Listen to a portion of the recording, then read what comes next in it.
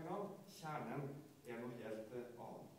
Det handler denne konferansen om, derfor den viktig.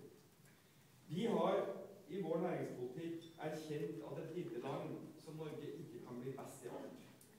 Hvis vi skal bestå som et velstående land med høy produktivitet, med muligheter til å leve det gode liv i form av forholdsvis korte arbeidsdager, lange ferier, god pensjonsordning, gode fødselspermisjoner, så må vi være veldig produktive.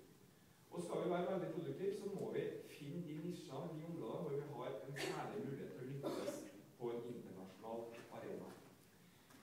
I 2005 så sa vi, da vi overtok, at nå må det være slutt på den næringsnøytrale tilnærmingen til det å bygge landet.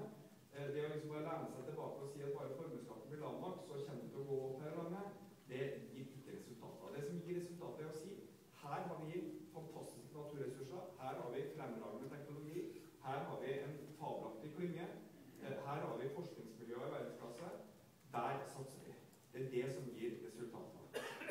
Den gangen plukket vi ut 5 områder som vi skulle satse ekstra i.